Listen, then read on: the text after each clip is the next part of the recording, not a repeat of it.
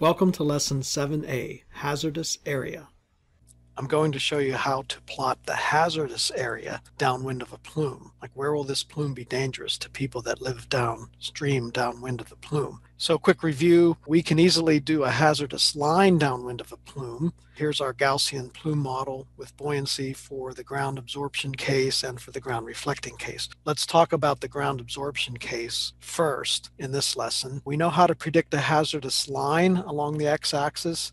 If we define some PEL, say this can be a PEL or a NAX, if you're doing one of the criteria air pollutants, or if it's a HAP, you would use the PEL, for example. So let's just suppose that we have a PEL of 50 milligram per cubic meter for the particular chemical we're talking about. And I showed you how to draw this kind of a curve. This is both for the absorbing and the reflecting case. And so we can define anything above this PEL as the hazardous zone or hazardous area. If you're on the x-axis at y equals 0, they're on the center line of the plume, we can define a line. Let's do the absorbing ground case here. This line, which would be between about 1.5 kilometers and about 7.5 kilometers. So we would say that this is a hazardous line at y equals 0. In other words, in the center line of the plume. That's easy to do. You already know how to do that. What we're saying is that anybody in this area between 1.5 and 7.5 kilometers, if that person were right on the center line, that would be the hazardous line. By the way, for the reflecting case, it's much bigger because the reflecting case at the ground level was twice as high in the CJ. So the reflecting case, if I use blue here, would go to about 14 kilometers and a little bit lower, about approximately 1.2 or so kilometers to 14 kilometers in this particular example. So you should be able to do that. We already have done problems like that, example problems like that.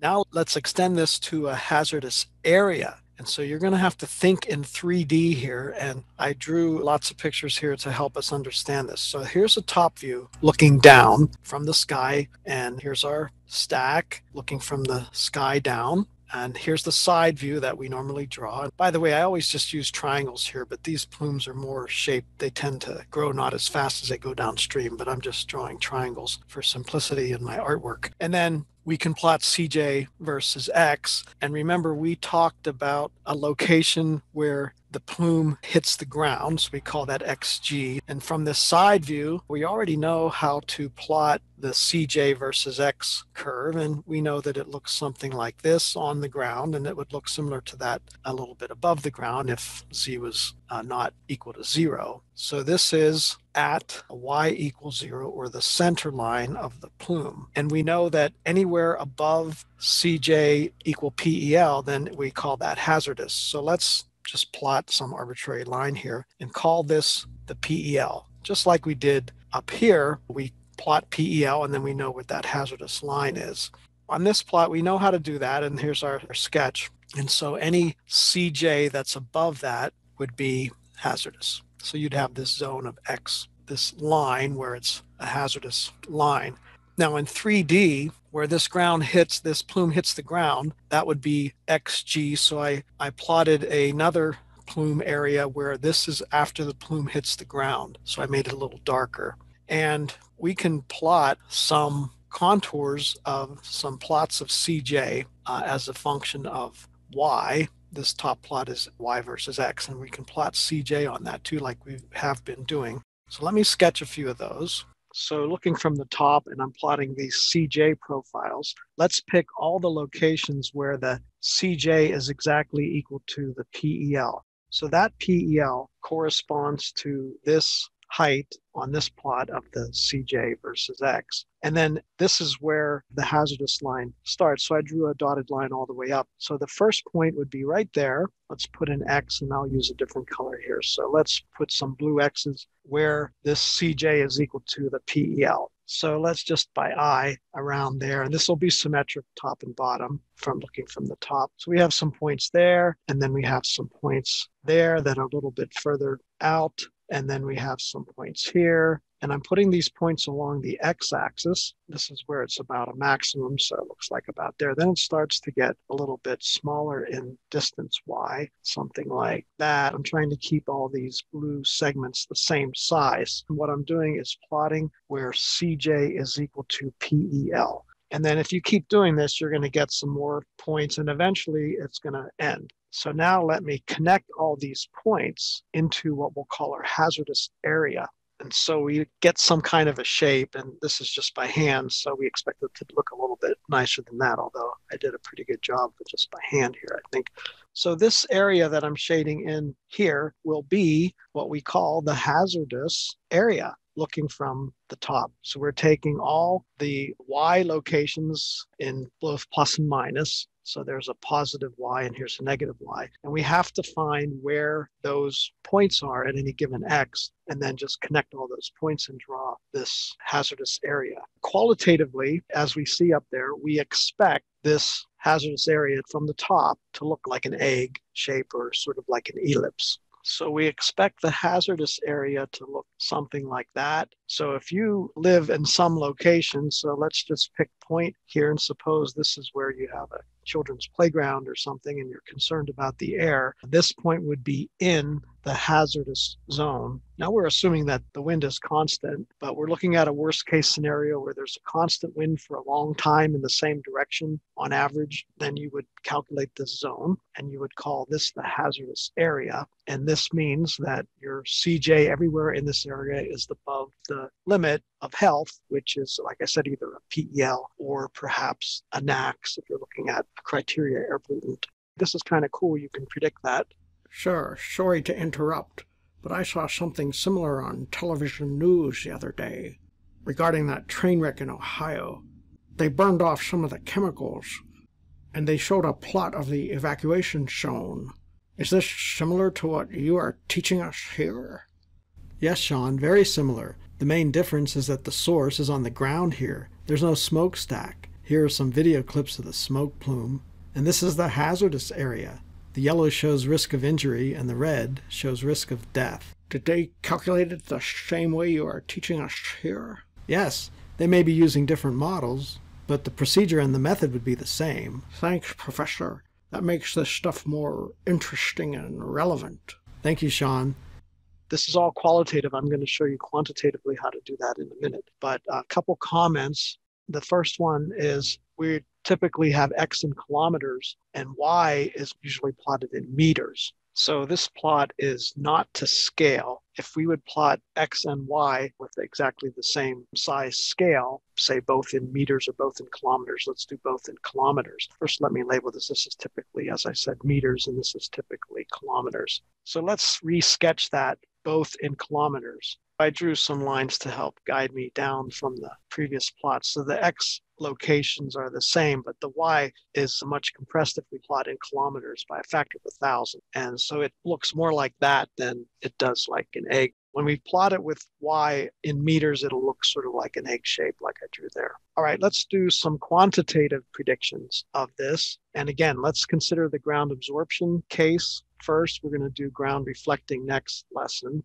Here's what we need to do. At a given x, so some given x location, and z, and typically we'll use z equals 0, but you can do this with any z because it's just math and then leave that z in there. So when you do your math, leave the z in, even though we're going to typically set z equals 0.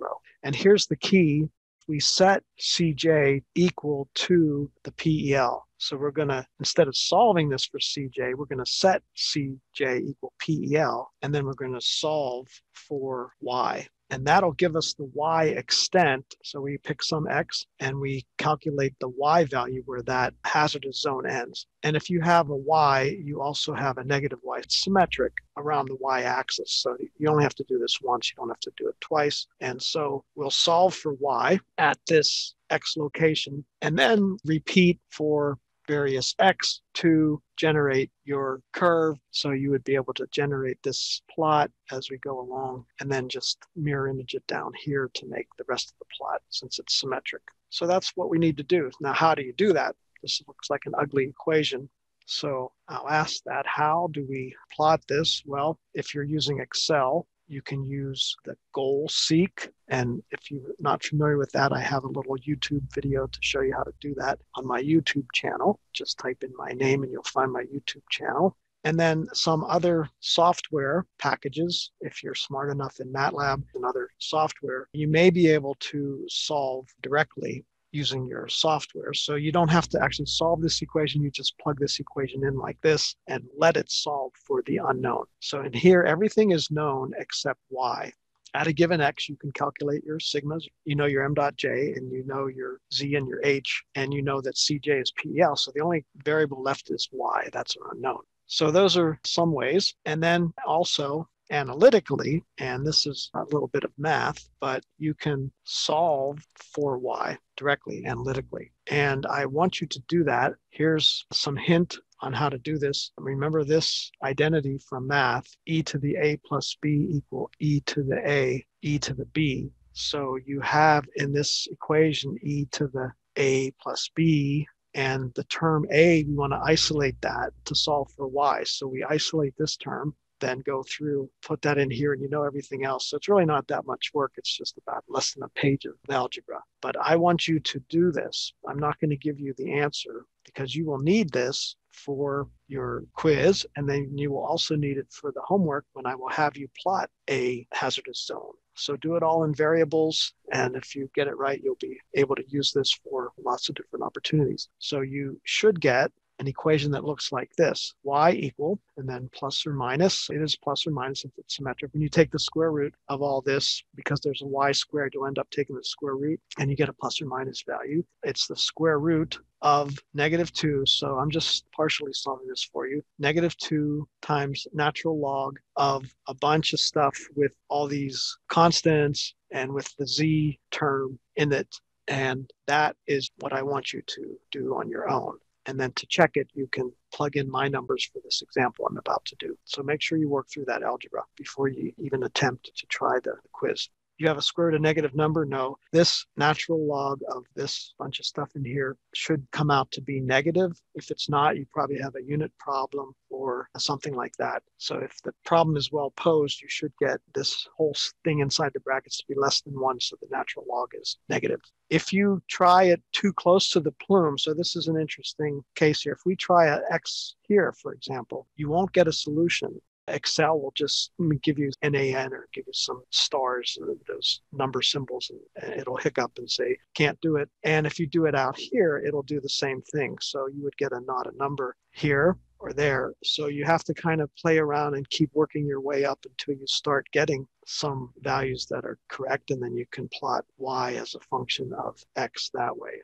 So that's how it works. It's critical that you be able to do that. Now, I'm going to do a quick example, and then you can use your equation to make sure you get my answer. And if you do that, you're pretty confident that you can do the quiz and homework without any problem.